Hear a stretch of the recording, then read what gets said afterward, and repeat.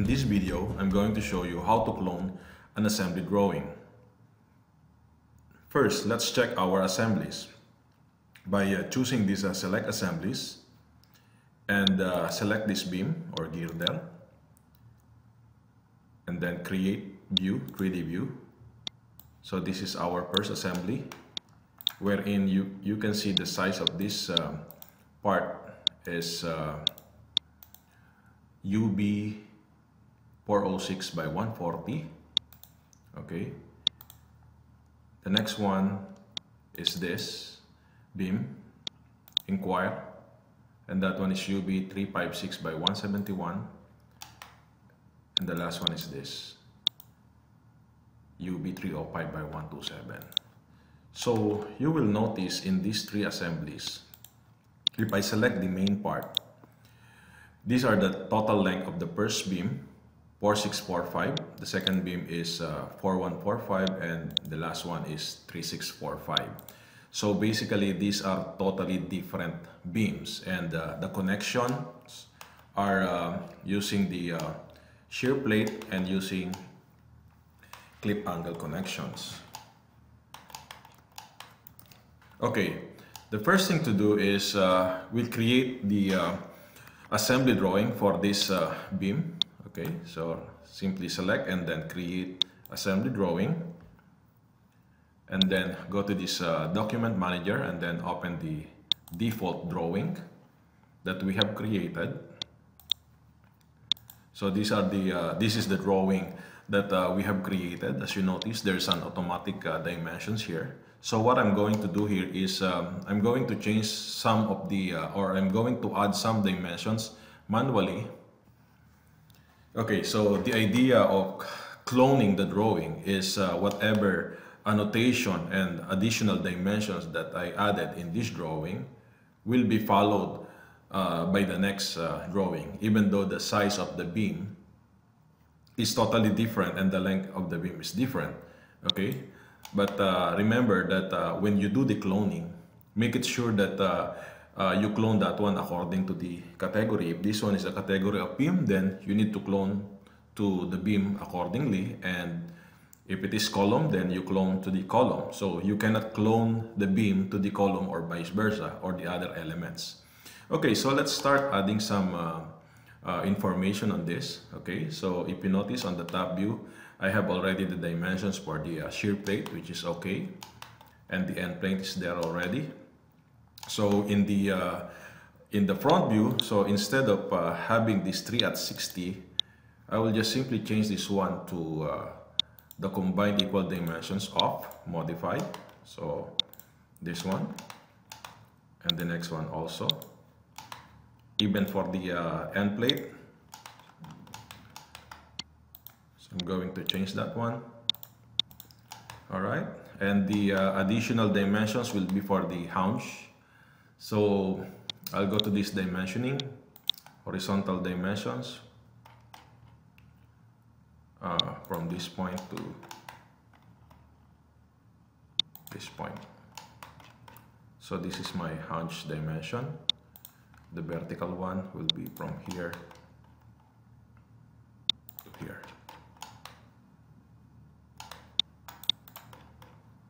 Okay, or maybe I can just simply stretch this one, and this one will be my vertical dimensions. I can also do the same dimensions to the other side, this point to this point.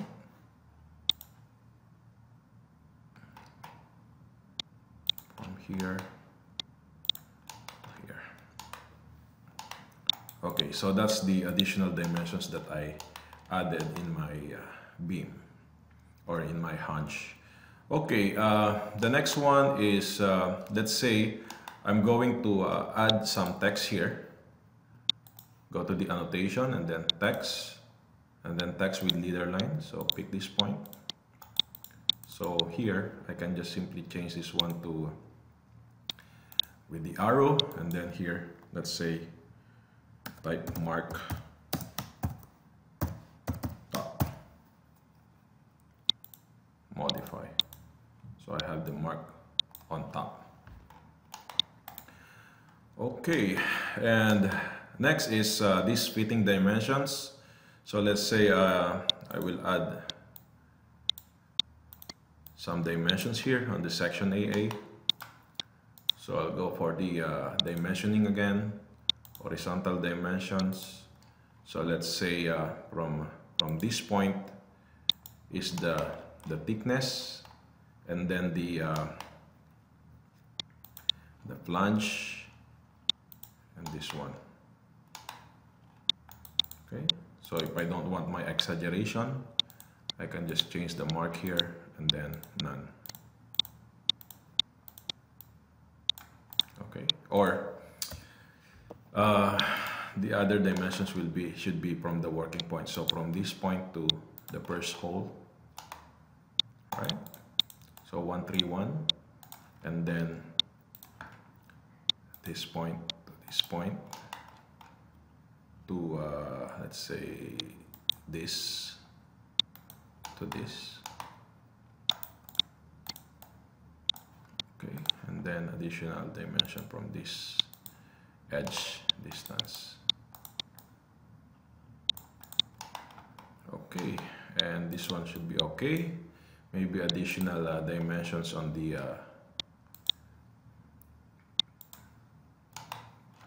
vertical part.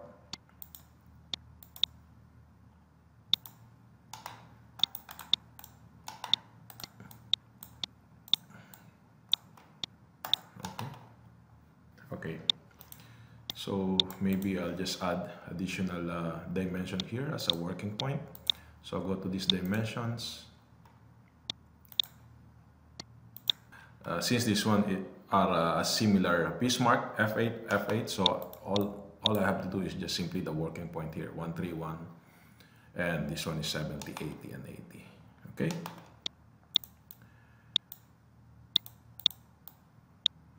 All right.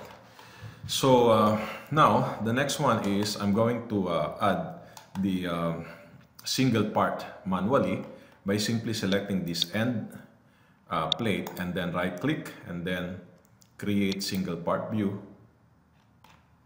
So there you go. So I have now my single part view here. Okay, so maybe I'll just remove the unnecessary section, and then I'll just use this one for my single part view. And then of course the dimensionings for this one, I can just simply add some dimensions here, dimension point, for more detailed information. And then this must be add dimension point again, and there you go. I have the detail for my end plate. And then also with this shear plate, add single part view. So there you go. I have this single part view. I'll just again delete this unnecessary information here, and then in this case all I have to do is just simply maybe remove this unnecessary dim, yeah, or maybe I'll just put this one as the radius for our fillet. And then for this information, maybe I'll just recreate my dimensions here, like this cutting, and then the hole dimensions.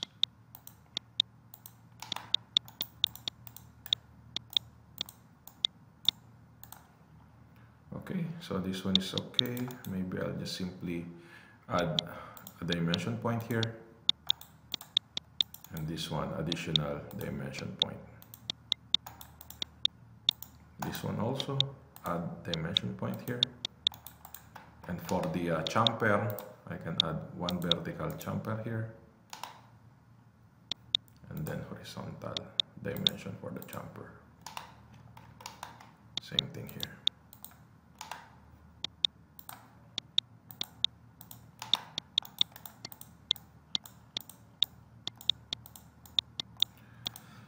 Okay, so Basically, these dimensions can be automated, but I just want to show you something that that we can add that one manually. But the main idea of having this drawing and adding these dimensions is to clone to the next drawing. Okay, let's say I'll delete this view. I don't need this one. This one also don't need because I have already the size. Okay. All right. So now I have this detail for the end plate and for the what do you call that, shear plate. Okay, next is we also need to add the details for the hunch. So all we have to do again is to select the hunch and then create part view, and then this one, as you can see here, this is the detail for the hunch, but we need to remove some information here, and then we need to make it simple. So all you have to do is just simply double click on the view properties, and then from the view properties you can just simply change the part, this part. Instead of outline, you choose the exact and then modify, and there you go. All right. So now what you can do is just simply delete the unnecessary dimensions or the other dimensions, and then, so let's say horizontal, so just simply pick this point to this point. Okay, so 578, and then now again from this point to this point for the cutting of the hunch, right? And then from here vertically, total dimensions. Okay, if you have some cutting here,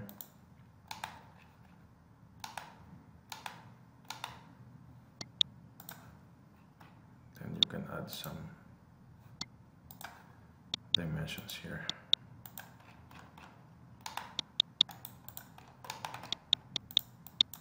Or 6. Okay, so these are the dimensions that I want to have in this beam, and now let's move on to the cloning of this beam, or cloning this drawing to another beam. Okay, so meaning I don't need to repeat all the things that I added here, but what it will do for us is it will copy all the annotation and dimensions that I did for this beam. Remember, the size of this beam is different to the size of the next beam that I'm going to clone. Okay, so let us close this one. Say yes.